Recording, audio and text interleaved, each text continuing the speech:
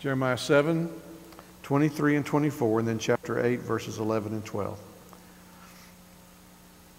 But this command I gave them: obey my voice, and I will be your God, and you shall be my people, and walk in all the way that I command you, that it may be well with you. But they did not obey or incline their ear, but walked in their own counsels and the stubbornness of their evil hearts, and went backward and not forward. And then a complaint that God has when he says, they have healed the wound of my people lightly, saying, peace, peace, when there is no peace. Were they ashamed when they committed abomination? No, they were not at all ashamed. They did not know how to blush. Therefore they shall fall among the fallen. When I punish them, they shall be overthrown, says the Lord. This is, we read together what? The inerrant, infallible, all-sufficient Word of God. May the Lord teach us to be sober when we attempt to advance the gospel, when there's so many who identify themselves as being in our camp who have so many confusing messages about the gospel. Thank you. Please be seated. We want to watch now the video, the Bible project video of Jeremiah.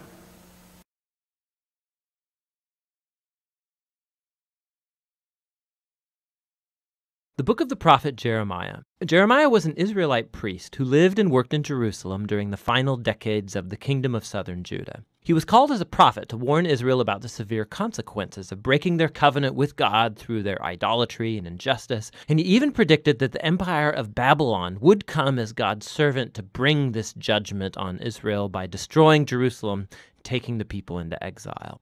And sadly, his words became reality. Jeremiah lived through the siege and destruction of Jerusalem and witnessed the exile personally. Now, this book came into existence in a really interesting way. Chapter 36 tells us that after 20 years of Jeremiah's preaching in Jerusalem, God called him to collect all of his sermons and poems and essays and commit them to writing, which Jeremiah did by employing a scribe named Baruch, who wrote down and compiled all of this material into a scroll. Now, Baruch also gathered lots of stories about Jeremiah, and he linked all the pieces together. And so this is why the book reads like an anthology, a collection of collections. It's all been arranged to present this prophet as a messenger of God's justice and grace. So the book begins with God calling Jeremiah to be a prophet, and he's given a dual vocation. He will be a prophet to Israel, but also to the nations, and his words will both uproot and tear down, but also plant and build up. In other words, he's going to accuse Israel and warn them of God's coming judgment, but he also has a message of hope for the future. Now, this opening perfectly summarizes the first large section, chapters 1 to 24. It's a collection of Jeremiah's writings from before the exile. And the core idea here is that Israel has broken the covenant with God and violated all the terms of the agreement they made that are written in the Torah. And in a number of ways. They've adopted the worship of all kinds of Canaanite gods, building idol shrines all over the land, and Jeremiah develops the metaphor of idolatry as adultery, and uses the language of prostitution, promiscuity, unfaithfulness to describe how Israel has given their allegiance to other gods. Jeremiah also repeatedly accuses Israel's leaders. The priests, the kings, the other prophets have all become corrupt. They've abandoned the Torah and the covenant, which has led to a tragic result: rampant social injustice. The most vulnerable people in Israelite communities, the widows, the orphans, the immigrants, were all being taken advantage of in clear violation of the laws of the Torah, and Israel's leaders didn't even seem to care. So a classic place where all of these ideas come together is in chapter 7. It's called Jeremiah's Temple Sermon. The Israelites are coming to worship their God in the temple as if everything is just fine, but outside the temple they are worshiping other gods, and some were even adopting the horrifying Canaanite practice of child sacrifice. And so Jeremiah makes his very unpopular announcement. The God of Israel is coming in judgment. He's going to destroy his own temple and punish Israel by sending an enemy from the north. This is an army that God would allow to conquer Jerusalem, and as you read on, you discover he's talking about the great empire of Babylon. And so this all leads up to a transition in chapter 25. Israel hasn't turned back to their God, and so in the first year of Babylon's new king, Nebuchadnezzar, God tells Jeremiah to announce that the Babylonian armies are headed for Israel and all of its neighbors to conquer them and take them into exile for 70 years. He compares Babylon to a cup of wine filled to the brim with God's just anger at all of Israel's injustice and idolatry, and God will make Israel and the nations drink from this cup. Now, this chapter is key to the book's design because everything that follows is going to focus on Babylon's coming attack. First on Israel in chapters 26 to 45, and then on the other nations in chapters 46 to 51. The section about Israel first contains stories about how Jeremiah begged Israel to turn back, how he warned them right up to the last minute, but the leaders of Israel kept rejecting him. This section concludes with a large collection of stories about how Jerusalem was under siege and eventually destroyed by Babylon, and about how Jeremiah was persecuted all through that time and eventually kidnapped and taken against his will to Egypt by a group of Israelite rebels. Now, right here in the middle, in between all of these dark stories of disaster and judgment, is a collection of Jeremiah's messages of hope for Israel's future. So he picks up on Moses' prediction that after Israel had broken the covenant and gone into exile, see Deuteronomy 30, God would not abandon his people. Rather, he would renew his covenant with them and transform their hearts. Jeremiah develops this promise, and he says that God is going to one day inscribe the laws of the Torah, not on tablets, but rather on the hearts of his own people. He's going to heal their rebellion so that they can truly one day love and follow him fully. And so one day, Israel will return back to the land, and the Messiah from the line of David is going to come, and that's when all nations will come to recognize Israel's God as the true God. So these chapters are showing that despite Israel's apostasy, God is not going to let Israel's sin get the final word. Rather, his own faithfulness will bring about the fulfillment of his promises, no matter what. After this, we find the large collection of poems about how God is going to use Babylon to judge the nations around Israel. So Egypt, Philistia, Moab, Edom, Ammon, Damascus, Hazor. But then, surprisingly, the longest poems are saved for last, and they're about God's coming judgment on Babylon itself. So although God used this nation to execute his justice, God doesn't endorse their violence and idolatry. And so Babylon too will come under the standard of God's justice. And so Jeremiah denounces this nation's pride and injustice as well. Now, Babylon is larger than life in these poems, and it reminds us of the image of Babylon all the way back from Genesis chapter 11. Babylon has become the archetypal rebellious nation. In their glorification of wealth and war, God's going to give this nation over to its own destruction. The book concludes with a story taken from the end of the book of 2 Kings. It tells about Babylon's final attack on Jerusalem, how they destroyed the city walls and burned the temple and took the people into exile. The story shows how Jeremiah's warnings of judgment from chapters 1 through 24 were fulfilled. But then the chapter ends with a short story about the captive Israelite king Jehoiakim. He's heir to the line of David. And the king of Babylon releases him from prison and shows him favor and invites him to eat at the royal table for the rest of his life, and that's how the book ends. So it's a little glimmer of hope. And this recalls Jeremiah's promises of hope from chapters 30 to 33. God hasn't abandoned his people or the promise of a future coming king from David's line. And so while this book contains a huge amount of warning and judgment, the final words conclude with a note of hope for the future. And that's what the book of Jeremiah is all about.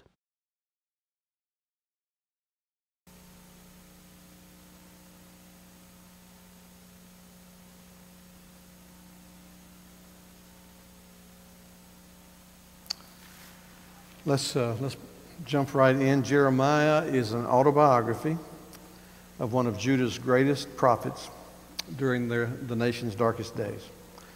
Apostasy, idolatry, perverted worship, moral decay, these were all conditions under which Jeremiah lived and ministered. What someone called an avalanche of judgment is coming, and Jeremiah is called to proclaim that message faithfully for 40 years. And in response to his sermons, the tender prophet of God experiences intense sorrows at the hands of his countrymen. He faces opposition, beatings, isolation, and imprisonment. Even though he's rejected, though, and persecuted by his own countrymen, Jeremiah lives to see many of his prophecies come true. Babylonian army does arrive as he prophesied. Vengeance falls upon the people. And God's holiness and justice are vindicated. In all of this, Jeremiah is not gloating that he was right, but his heart's broken over all that falls upon the people. If you're looking for a time frame for this ministry, you're thinking about 627 AD to 580 AD. You'll recognize that 586 is the Babylonian captivity. And if you want to just get a sketch of the flow of the book, because it's really kind of hard, it's hard to piece it together chronologically. It's hard to piece it together thematically. It's basically, as was described in the video, 20 years into his ministry, God tells him, write down your sermons. And so he gets Baruch to help him do that, and he's reflecting back and looking forward. But if you want to get something of a flow, it would be something like this. Let's see. I believe it. So you have the section before the fall of Jerusalem. You have that, Michelle? In that time, you've got the call of Jeremiah, which begins in chapter 1 through 1:19. I want you to look at verse 10, chapter 1, verse 10 with me. This is his call. This has been recognized through the years as how God calls a reformer. Behold, I put my words in your mouths. See, I have set you this day over the nation and over kingdoms to do what? To pluck up and to break down, to destroy and to overthrow, and to build and to plant. 6 agenda items God gives him. 4 of these have to do with reforming, and then out of that coming something of a renewal in his call. His prophecies to Judah take place beginning in chapter 2, verse 1, all the way to chapter 45, verse 5, where in the course of that he condemns Judah for its conduct. It's turning its back on God. And then that causes conflicts with him and with the people. And then there's the restoration, future restoration, the promise of that we'll look at a little later. So before the fall of Jerusalem, then you have the fall of Jerusalem, chapters 34 to 1 to 45, 5, prophesying about that. And then you have after the fall of Jerusalem. Of course, it's during this time that there are prophecies to the Gentiles, condemnation of these 9 nations that were listed on the video, and then the actual fall of Jerusalem, and the historic conclusion, which was taken from 2 Kings. When you survey the book, he was called as a prophet during the reign of Josiah. Josiah, if you remember, was the last of Judah's good kings. And even with all the Reformation-minded advances that Josiah made, they could not hold back the apostasy of the people that had just reached such a feverish pitch. So the downhill slide of the nation continues unchecked, all the reforms, attempted reforms notwithstanding. And there are 4 godless kings who follow Josiah and who reigned during Jeremiah's ministry. The people continue to pursue apostasy, idolatry, and so much so that this is what is said by God through Jeremiah. Look at Jeremiah 3:11. Remember now, Israel has been taken captive by Assyria in 722. Listen what, and the Lord said to me, faithless Israel has shown herself more righteous than treacherous Judah. That's the comparison that's made. That Judah goes so far down the path that it makes Israel look righteous by comparison. They give themselves over to spiritual and moral decay. They refuse to repent or even listen to God's prophet. And so, as one writer said that I read, said radical surgery was required for the nation. He warns, Jeremiah does, of the coming judgment. Babylon will be God's instrument of judgment. Babylon, either by name or the nation to the north, is mentioned 164 times in Jeremiah. More than all the rest of the books in the Bible put together. 164 times. He preaches faithfully about the rebellion of Judah and the condemnation that will come, and he does this for 40 years. As I said earlier, he doesn't do it, though, with spite or with any glee, any smugness. He's very sympathetic, and he grieves, and he weeps. He often wanted to resign from his office because of the content of his message and the reception or non-reception on the part of the people. And so if you want to look at a couple of verses that kind of get his heart as the weeping prophet, lonely, rejected, and persecuted, look at Jeremiah 9:1, where he says, "Oh, that my head were waters, and my eyes a fountain of tears, that I might weep day and night for the slain of the daughter of my people." And then Jeremiah 13:17 says, "But if you will not listen, my soul will weep in secret for your pride. My eyes will weep bitterly and run down with tears because the Lord's flock has been taken captive." If we take the chronology that we gave there, I think that's the best way to attack it. So I'm going to go into that a little more. The call of Jeremiah in chapter 1, he was called and sanctified before birth to be God's prophet. When he said, look at chapter 1, verse 4. "Now the word of the Lord came to me, saying, Before I formed you in the womb, I knew you. And before you were born, I consecrated you. I appointed you a prophet to the nations. Then I said, Ah, Lord God, behold, I do not know how to speak, for I'm only a youth. But the Lord said to me, Do not say I'm only a youth, for to all to whom I send you, you shall go. Whatever I command you, you shall speak. Do not be afraid of them, for I am with you to deliver you, declares the Lord." Before I formed you in the womb, you get a sense of John the Baptist here, set apart from his mother's womb to take the message. And even though, like Moses, he felt very inadequate and not up to the task, the Lord said, "No, I've called you. That makes you adequate because I'm the one that's going to send you." So you have this call of Jeremiah. Then there's these prophecies to Judah. He communicates the message of God through a variety of parables and sermons and object lessons. So his life, God tells him to do some things. We're going to look at Ezekiel in the near future.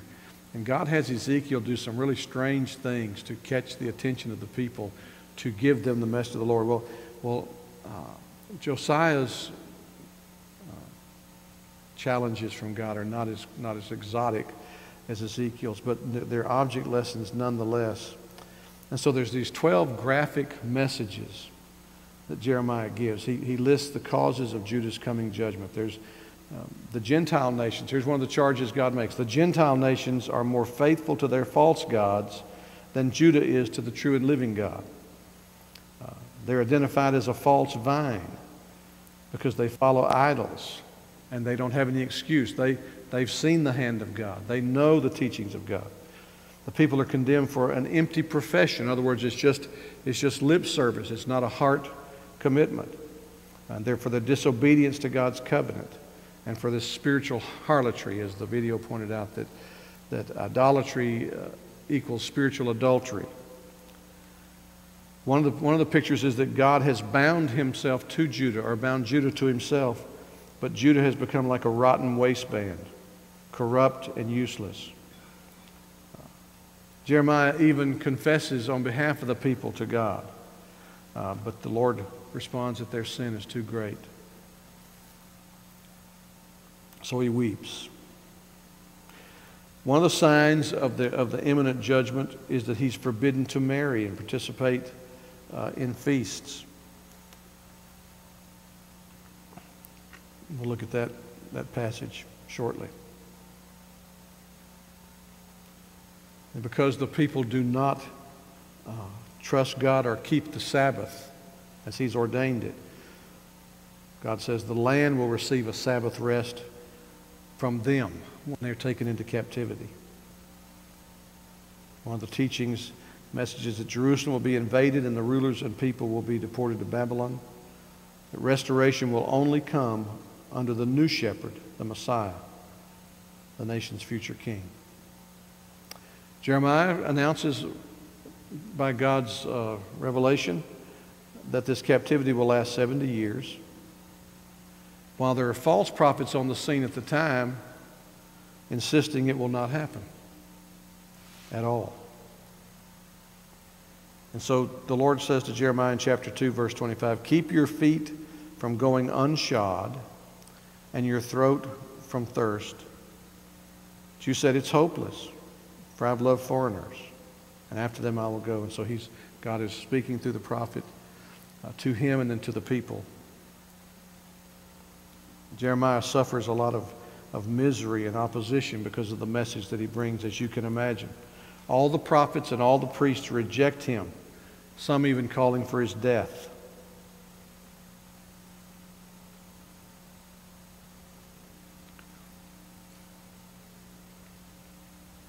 But through all of this, these warnings, in chapters 30 to 33, there is this assurance of a restoration and hope for them under a new covenant.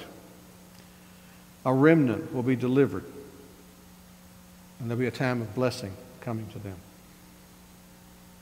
In chapters 34 to 45, it's Jeremiah's personal experiences and his suffering are the focal point of that, as the opposition against him mounts and increases. At this point, he's no longer allowed in the temple to preach, so he sends his assistant Baruch to read his prophetic warnings. Jehoiakim, the king, takes his scroll that Baruch has been becoming the amanuensis for, writing down, and burns it and throws Jeremiah in prison. And after the city is destroyed, Jeremiah is taken to Egypt by Jews who are fleeing, and he prophesies that Nebuchadnezzar will invade Egypt as well. In chapters 46 to 51, there's these prophecies to the Gentiles against the 9 nations of Egypt, Philistia, Moab, Ammon, Edom, Damascus, which is Syria, Arabia, Elam, and Babylon. And in those prophecies, only Egypt, Moab, and Ammon and Elam are given a promise of restoration. And then in chapter 52, the fall of Jerusalem. Having warned for 40 years the doom, Jeremiah's message is finally vindicated. And it's an event, one writer said this, he said, so significant that it's recorded in detail 4 times in the Scriptures, in 2 Kings 25, 2 Chronicles 36, Jeremiah 39, and Jeremiah 52. Jerusalem's captured, destroyed, plundered. The leaders are killed or taken captive to Babylon. As far as the book itself and the title, it's a prophecy of a man divinely called in his youth from the priest city of Anathoth. One fellow described him as a heartbroken prophet with a heartbreaking message.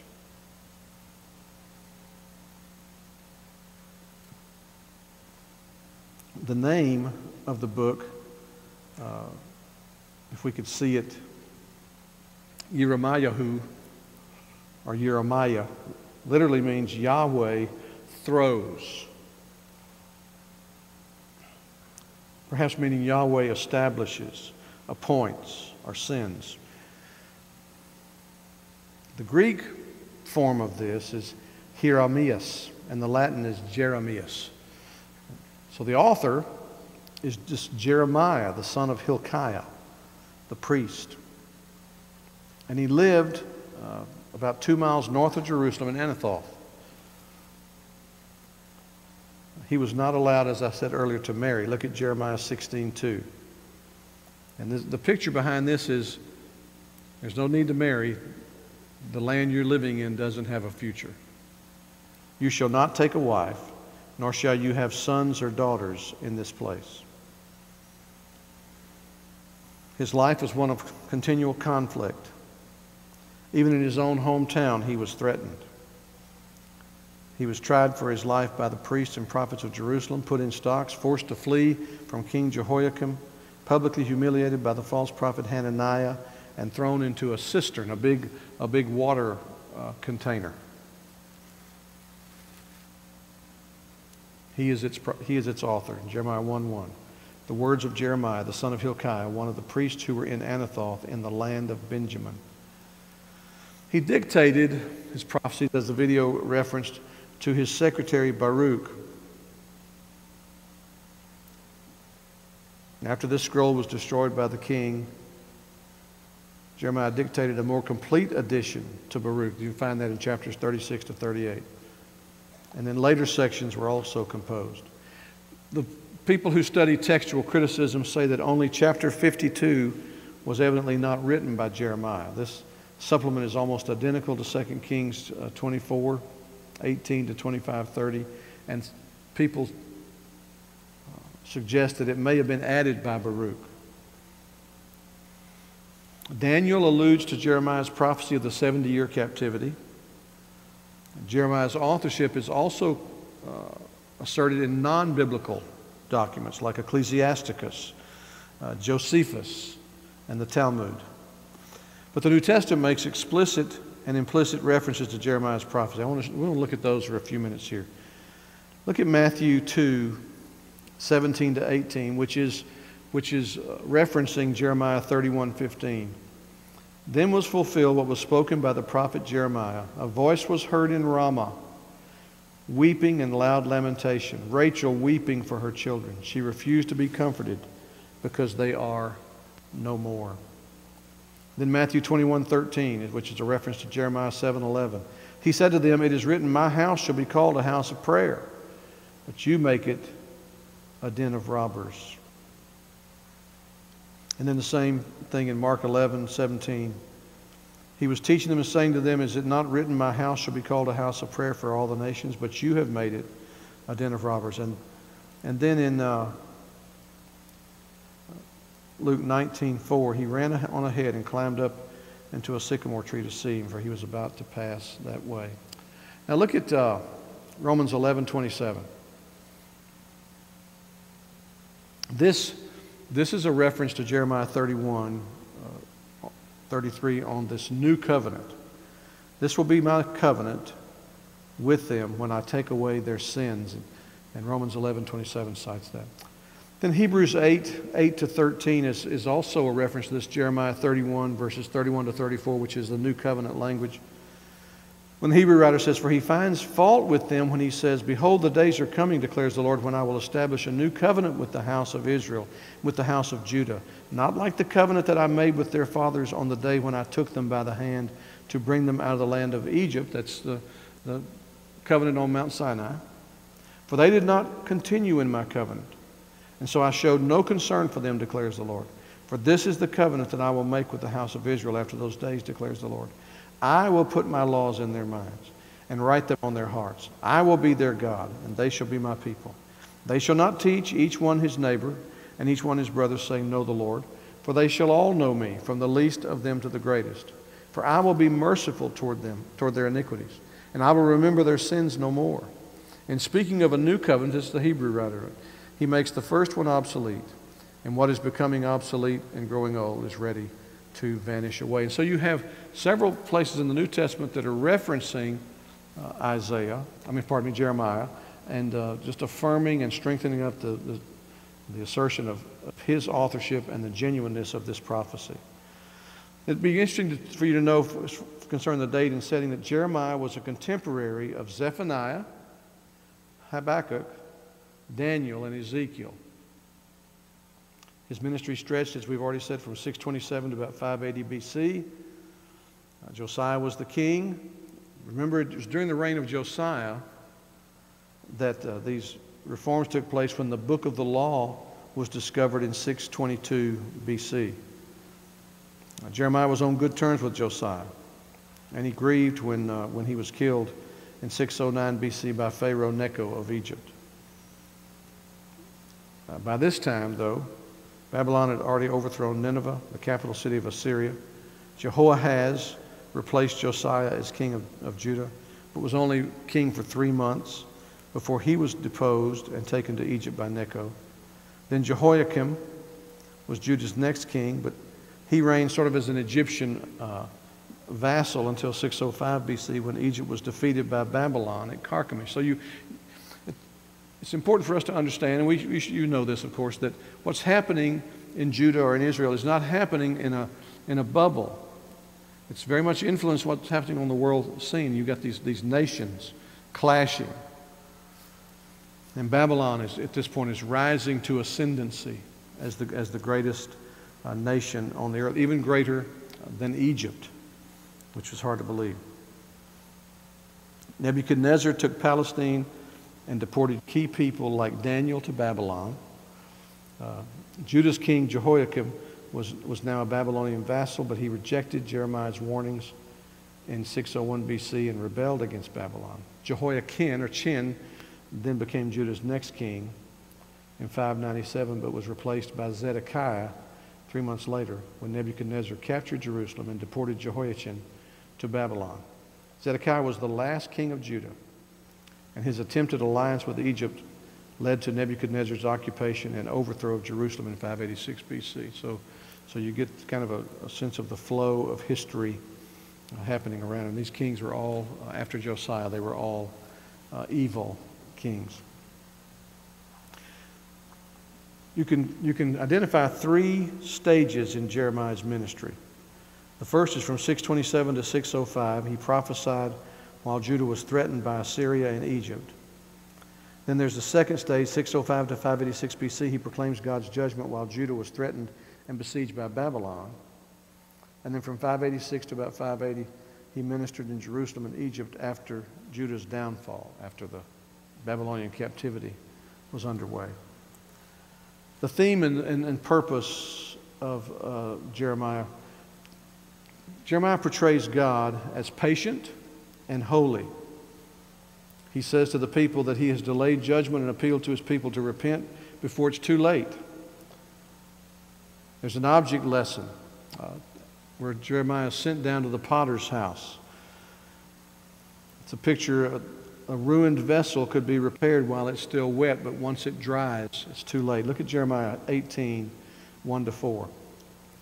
The word that came to Jeremiah from the Lord: arise, go down to the potter's house, and there I will let you hear my words. So I went down to the potter's house, and there he was working at his wheel. And the vessel he was making of clay was spoiled in the potter's hand. And he reworked it into another vessel as it seemed good to the potter to do. So there's this picture of a vessel being created on the potter's wheel. It goes bad, but he's able to take the wet clay and remake it. But look at Jeremiah 19, 10 and 11. The picture here is that when this vessel has dried, it hardened, then it's only good for the trash heap if it's not a useful vessel. Then you shall break the flask in the sight of the men who go with you, and shall say to them, thus says the Lord of hosts, so will I break this people and this city, as one breaks a potter's vessel, so that it can never be mended. Men shall bury in Tophet, because there will be no place else to bury. It's a very powerful picture, the warning of just how thoroughly devastating the destruction will be. So God's warning in this is that Judah's time for repentance will soon pass. And because they defied God's words and refused to repent, the Babylonian captivity was inevitable. Jeremiah lists, of course, as we talked about, the moral and spiritual causes for their coming catastrophe, but he also proclaimed God's gracious promise of hope and restoration. There will always be a remnant, and God will establish a new covenant. It's one of the themes that runs through the Bible, that God always has a people. No matter how dark it may get, no matter how many may turn away, no matter how many He may judge, He always has a people. So what are some keys to understanding Jeremiah? Well, the key word is that this Judah's last hour, the time is running out. We need to take that and apply that in a gospel way. God is merciful, but He extends His mercy. There is a day coming for those you and I know who are shown overtures of the gospel to repent and believe. But the day is coming when it will be beyond that day. There will not be another opportunity, not another call to repent, not another occasion. It's the last hour.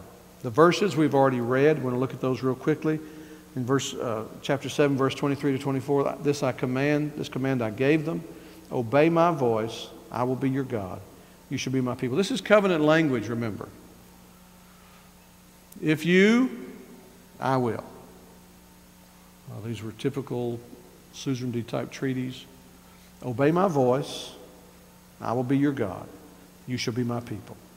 Walk in the way that I command you, that it may be well with you. There's this picture of blessing tied to obeying the word, the voice of God.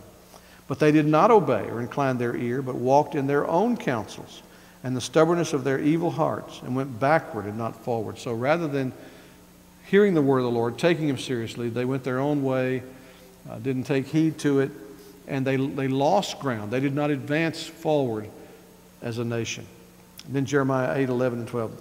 They've healed the wound of my people lightly. It's talking about the prophets, contemporary prophets with Jeremiah, the false prophets.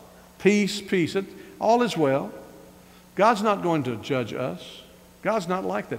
You listen to that, and I'm going to call a name here. It reminds me so much of Joel Osteen. He's not the only one. He just sort of is the archetype of this. It's always sugar and spice and everything nice. And when he's confronted and pressed about, no, he doesn't preach about sin and doesn't really emphasize Jesus is the only way because, I have a bunch of Muslims who attend service. They treat, heal the wound of my people lightly, saying peace, peace when there is no peace. Were they ashamed when they committed abomination?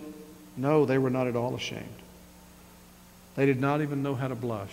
It's a picture of a society or of a culture that's lost any shamefacedness. Things that years ago, decades ago, would have been unmentionable are now spoken aloud in public, in circles, mixed circles, with no sense that God is offended. Dismissing God's clear teaching from His Word. Mocking the gospel. In fact, changing the gospel so much that it's barely recognizable as gospel. It's not good news. It's just false information. It says, no, they were not at all ashamed. They did not know how to blush. Therefore they shall fall among the fallen. And when I punish them, they shall be overthrown, says the Lord. In other words, there's a devastation coming. There's a price to be paid. Whether it's the nation of Judah, whether it's evangelicalism in the West, there's a price to be paid when we are not sounding a clear sound, when we begin to tamper with the gospel, when we think we can take it and clean it up and make it more palatable, make it more acceptable. God takes high offense at that. And that's what you're looking at in Judah. The false prophets were doing that. Then the key chapter in the whole book is chapter 31. Because chapter 31 has these wonderful promises. And we're going to spend a few minutes looking at this. Even though Judah has broken the covenants of her great king, God has promised to make a new covenant. Now, when we went through the study of the covenants years ago, I told you that this was always there. And you see it in Genesis, in what we call the proto-evangel, the gospel in its prototypical form, where Adam and Eve are expecting nothing but death when God comes into the garden after they'd sinned against Him. He pronounces judgment. There are implications for what they've done. But then there's this note of promise. The seed of the serpent will strike the heel of the seed of the woman. And the seed of the woman will crush the head of the serpent. Now we listen to that, and that's kind of language that doesn't really, we don't just, that make us feel warm and fuzzy. But Adam and Eve heard it for what it was. In fact, she wasn't even called Eve then. They heard it for what it was. Because Adam named his wife Eve as a result of that promise of God. He said, she shall be mother of all the living. The tone there is we have a future. We're not going to be destroyed this day. The proto-gospel. So it's been there all along, in different forms in the different covenants, and we looked at that. And so there's this, I will put my law in their minds, write it on their hearts. I will be their God. They shall be my people. And before we look at that a little more, I want to remind you, and we recognize this once a month here on Sunday mornings, that Jesus instituted that new covenant with his death and resurrection. Look at Matthew 26 to 29. Now, as they were eating in the upper room, Jesus took bread, after blessing it, broke it, and gave it to his disciples, said, "Take, eat, this is my body." And he took a cup, and when he had given thanks, he gave it to them, saying, Drink of it, all of you, for this is my blood of the covenant, which is poured out for many for the forgiveness of sins. I tell you, I will not drink again of this fruit of the vine until the day when I drink it new with you in my Father's kingdom.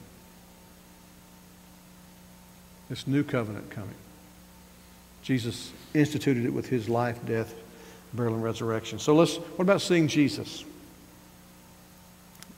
in Jeremiah? Well, he's all through it. As I said at the outset, Jesus' heart, his temperament for people, Jeremiah has that. He weeps over the people, just as Jesus wept over Jerusalem. Even though he brings a message that is very severe to the religious people and to the folks who are following the apostasy of the religious leaders. But in chapter 23, verses 1 to 8, he's depicted as the coming shepherd. So I want us to look at that here. Chapter 23, 1 to 8. Woe to the shepherds who destroy and scatter the sheep of my pasture, declares the Lord. Remember, they heal the wound of my people lightly. Therefore, thus says the Lord, the God of Israel, concerning the shepherds who care for my people. You have scattered my flock and have driven them away, and you have not attended to them. Behold, I will attend to you for your evil deeds, declares the Lord. Then I will gather the remnant of my flock out of all the countries where I have driven them, and I will bring them back to their fold, and they shall be fruitful and multiply. I will set shepherds over them. Now I want you to notice we're going to see this language here in Jeremiah 31, the I wills of God. Recognize that. We told you when we were studying covenants that these unilateral declarations of God, it's not the typical if then, if you then I, if you then I. This is the I wills, I will, I will. I will set shepherds, verse 4, over them who will care for them. They shall fear no more, nor be dismayed. Neither shall any be missing, declares the Lord.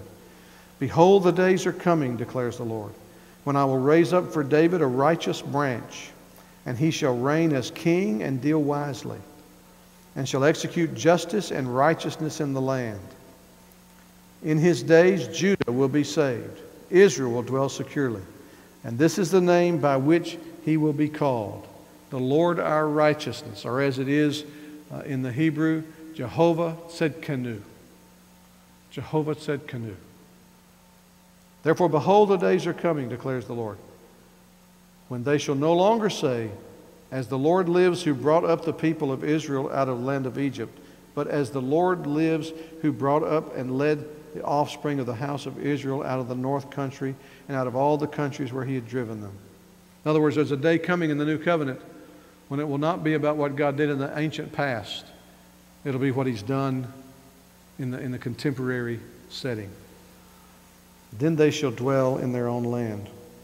This idea of Jehovah Tzedkenu, the Lord our righteousness, that is the essence. We just looked at this recently going through the 5 solas.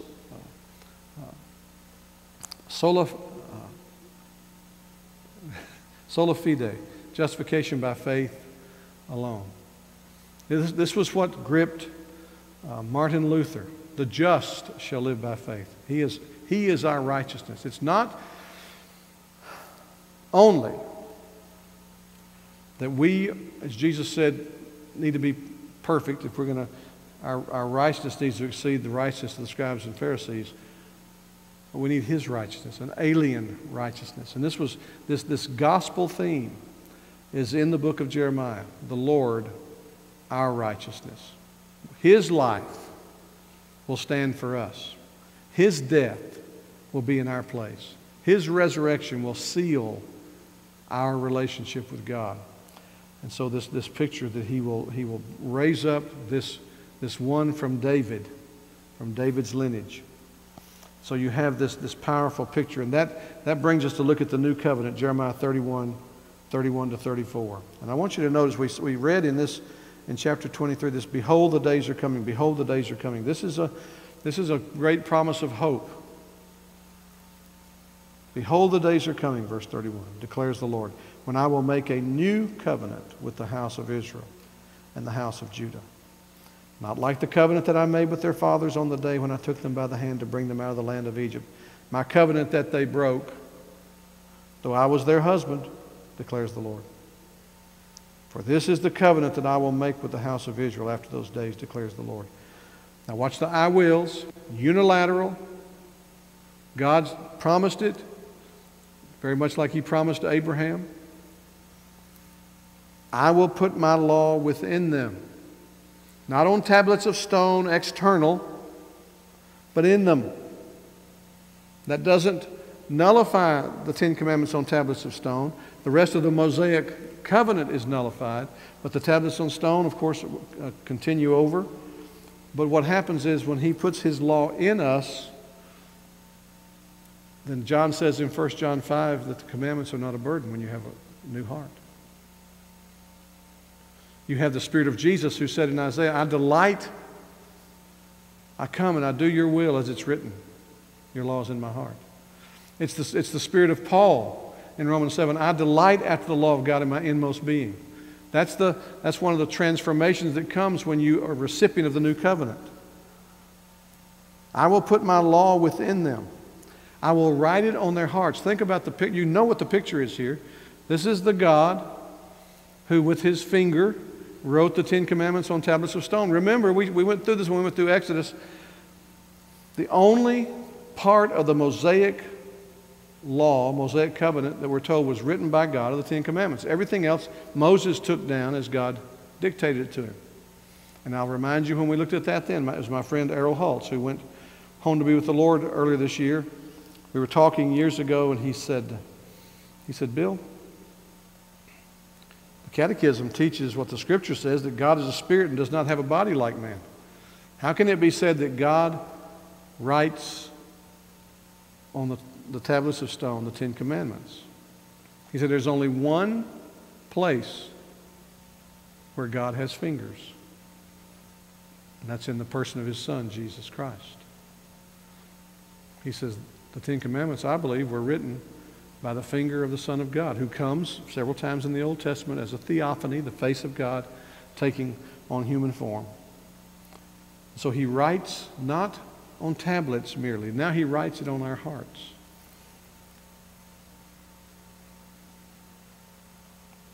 And I will be their God, and they shall be my people. It's not an if, perhaps, a maybe, certainty. I will be the God to everyone on whose heart, in regeneration, a new birth, I write my law.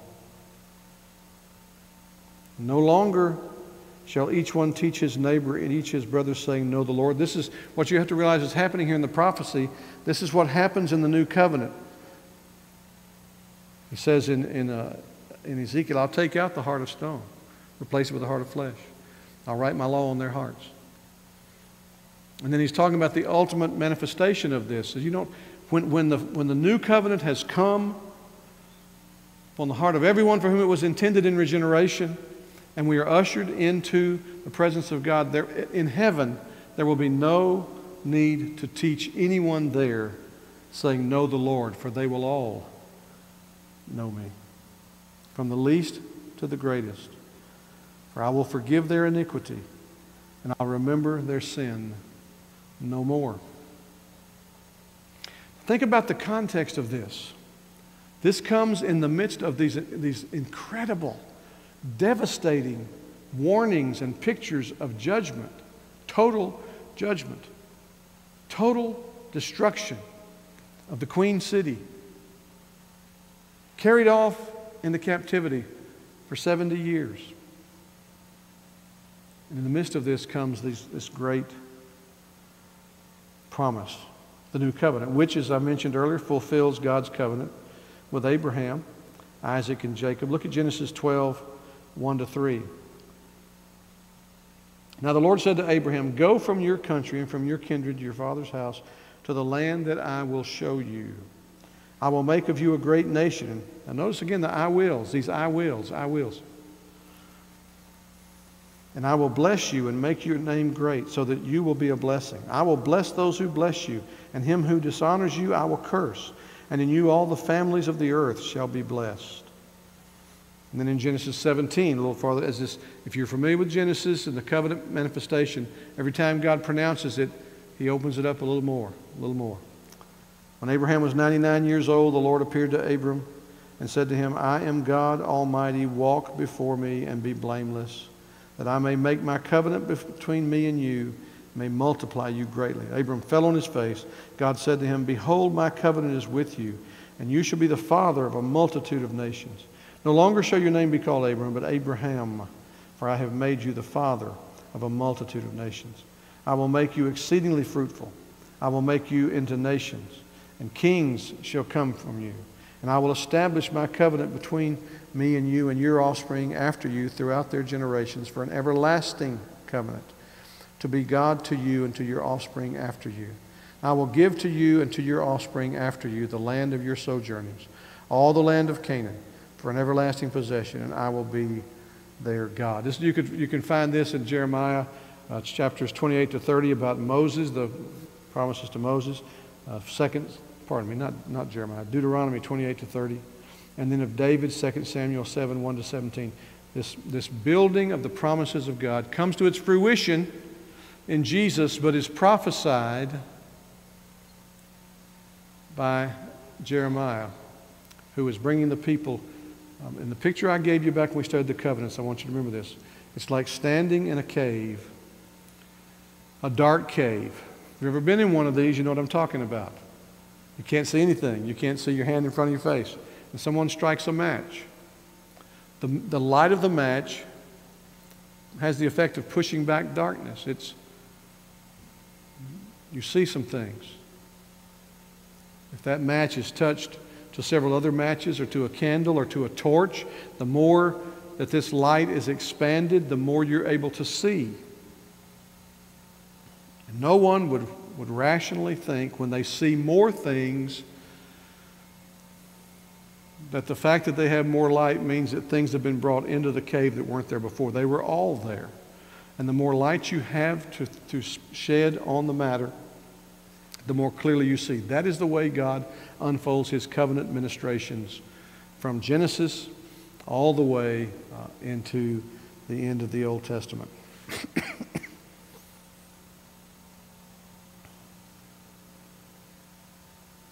And then there was this curse on Jehoiachin. Meant that no physical descendant would succeed him to the throne, this particular descendant of David. Look at Jeremiah 22, 28, and 30. Is this man Coniah? He was called variously Jehoiachin, Jeconiah, or Coniah.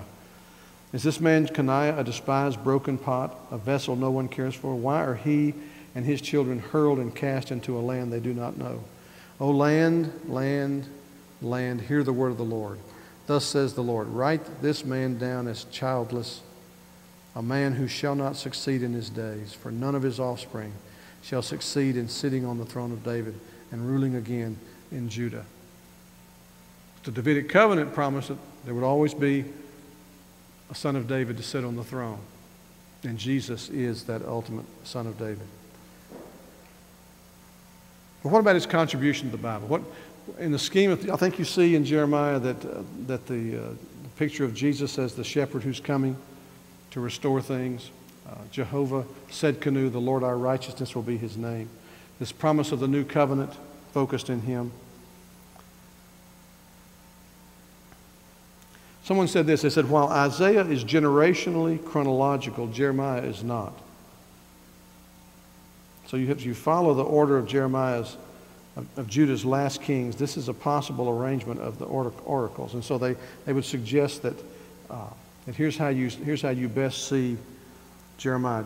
Josiah, during the reign of Josiah, chapters 1 to 6. The reign of Jehoahaz, chapters 22, 10 to 12.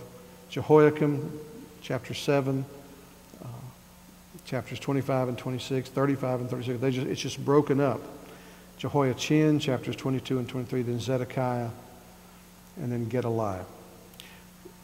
But the main thing, Jeremiah presents Yahweh as the sovereign creator and Lord of all people and nations.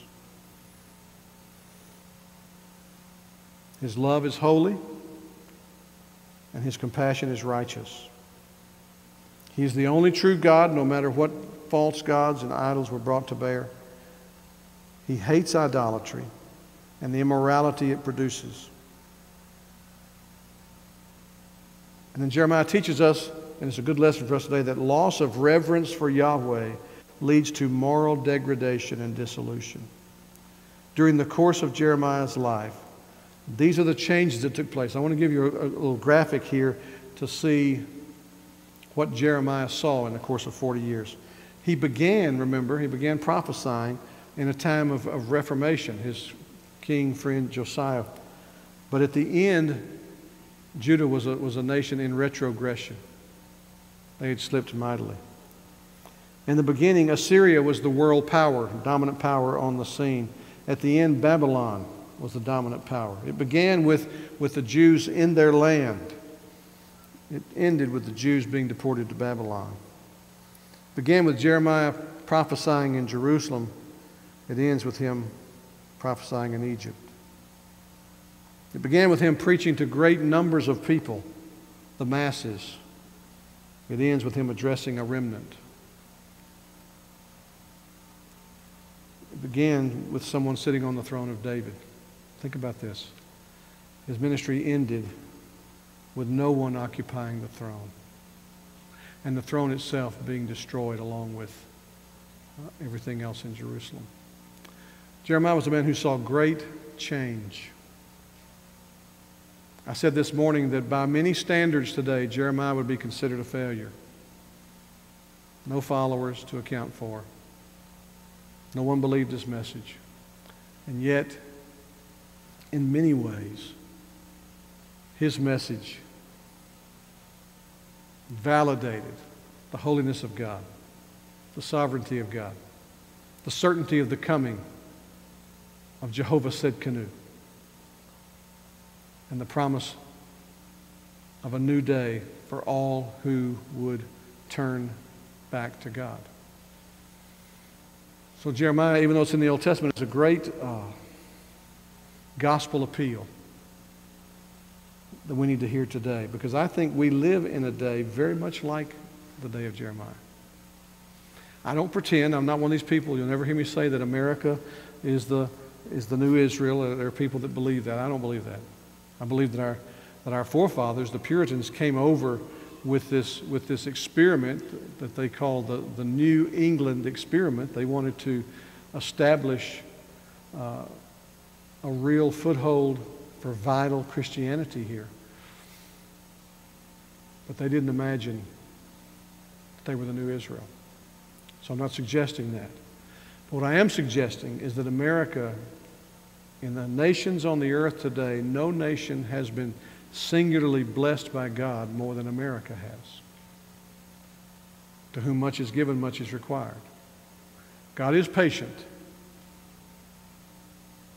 but He's not complacent.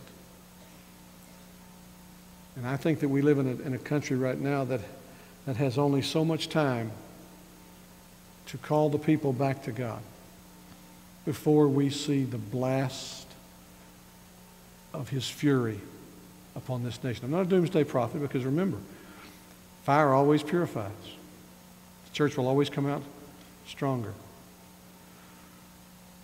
But I think we need to take some lessons from Jeremiah. Learn to labor along God's standards. Learn to be pleased, to find our pleasure in serving him, obeying him, declaring his name. Warning people that you cannot mock God forever. Be not deceived. God is not mocked. Whatever a person, a family, a church, a nation sows, there's a harvest coming. Unless we're sowing righteousness, we will reap the bitter harvest of devastation and destruction and judgment. That's what we learn from Jeremiah. In the midst of that warning, we're reminded of the new covenant. We know the Redeemer of the new covenant. We've been given a new heart. And the hardest person you know, if he comes to confess Jesus Christ as Lord, will be given that new heart. That heart that beats for him. That heart that delights after him. And so we preach, we pray, we labor, we love. Because books in the Bible like Jeremiah tell us there is a hope. Even in some of the greatest darkness that we face, there is a hope.